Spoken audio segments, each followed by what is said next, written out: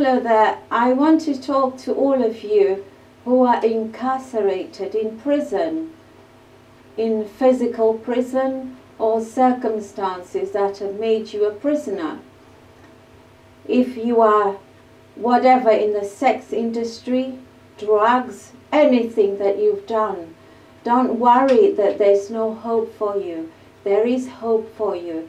If you're watching me in prison and you're facing persecution, violence, and the rest, just cry to your Maker God. His name is Jesus. He created you. He will come and release you, and He will give you peace in your heart. And if they say to you, there is no hope for you to get out of prison, God will get you out. So trust in Him. Speak to Him. Go to your cell and ask Him, Jesus, if you're who they say you are, reveal yourself to me.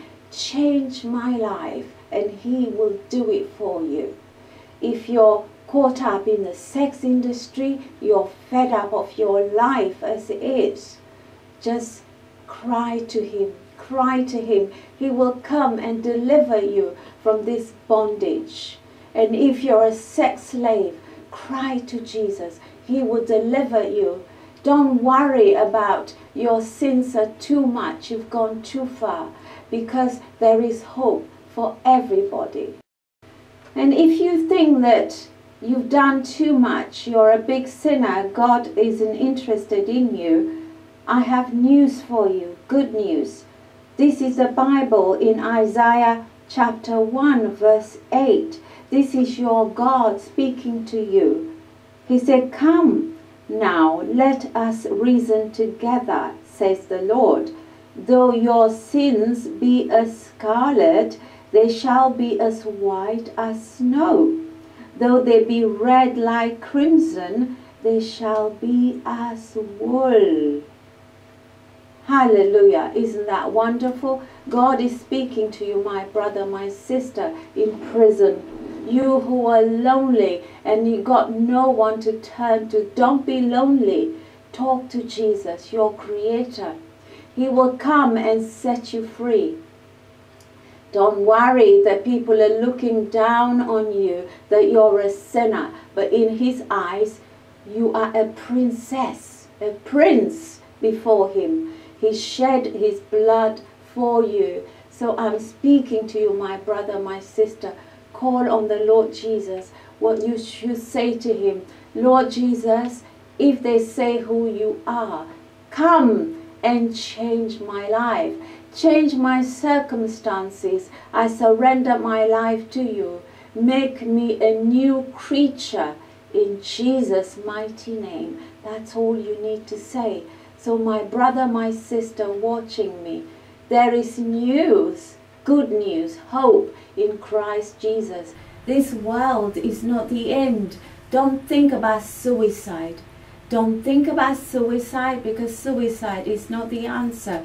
God gave us all life to live it in abundance. Our duty upon this earth to seek our Creator and worship Him. Maybe you don't know Him, but call Him now. His name is Jesus. He will come and liberate you. He will set you free and make you free and give you peace in your heart. Because the world is full of fear-mongering and people are going to and fro. They have no peace, but there is peace in Christ Jesus. He's calling you, my daughter, my son. Come to me. I will give you peace. I will give you the water of life freely. So my brother and my sister, as you watch me now, surrender to Jesus, your God, your Creator. He's waiting to hear from you, and He will change your circumstances. He will change your life. The things that you used to do, you will no longer want to do. That you have love for new things, heavenly things, to please the Lord. He will give you the power to do so.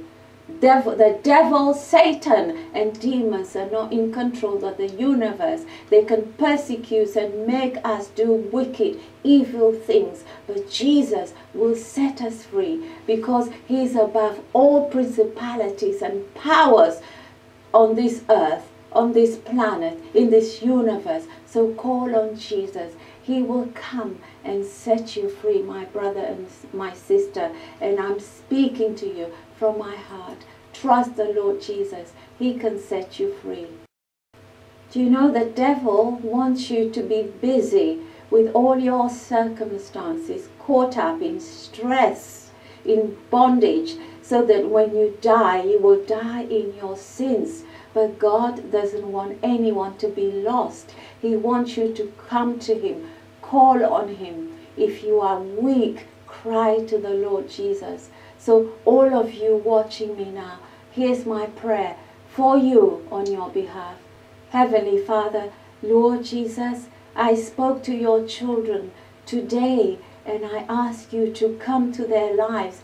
Fill them with your Holy Spirit. Let a double portion of your Spirit be upon them and give them peace.